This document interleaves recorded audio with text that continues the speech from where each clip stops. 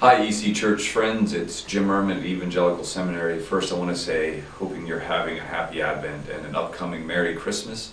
I want to speak to a survey that was done in 2012 by Tom Rainer, one of the church leadership gurus. And in it he listed the 7 regrets of a pastor. Here's what they are. Number 1, feeling like there was a lack of practical training for local church ministry. Number 2, overly concerned about critics' opinions in their church. 3, failure to exercise faith. At some point the pastor felt like they started to play defense in their ministry.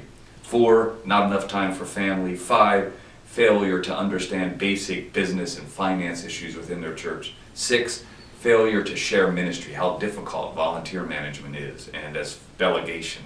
And number 7, failure to make deep friendships.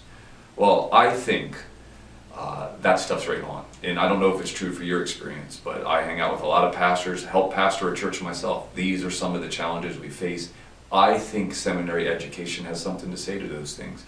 It's no small matter that number 1 had to do with people graduating from seminary and feeling like they didn't receive the kind of training. Matter of fact, this survey said that people believe that 80% of what they faced in their churches actually was not addressed in their seminary training. That's got to change, and we've been changing it here at Evangelical, and we've recently announced a partnership with Sioux Falls Seminary that's going to be taking us back to a much more mentor-based approach to students who are coming through this institution, so that holistic education around the entire ministry experience is taking place. Exciting things are going on. You've heard some of the stats, maybe you have, maybe you haven't. We've had one of our biggest years ever, both in finances we had come in last year and student enrollment. Those are all exciting things, but the real excitement lies in the fact that I'm hoping 10 years from now, this list of 7 regrets is different. I want the regrets to be around whether or not we stepped out enough, whether or not we believed for the expansion of the kingdom enough, whether or not we truth talked enough.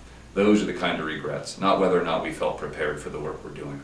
So I'm asking you at the end of this year to keep in touch with Evangelical Seminary. Know a little bit about what we're up to, because we're trying to serve you and the people that are coming up in your ministry ranks. So if it comes to end of year giving at your church, if you have anything extra you can kick in to help make our mission happen, whether your budget has a little bit extra, whether your missions budget has something in that we can put toward international scholarship of even ECers from around the world, we'd love to hear from you now. And most importantly, we're with you in ministry, and we want to wish you a really Merry Christmas.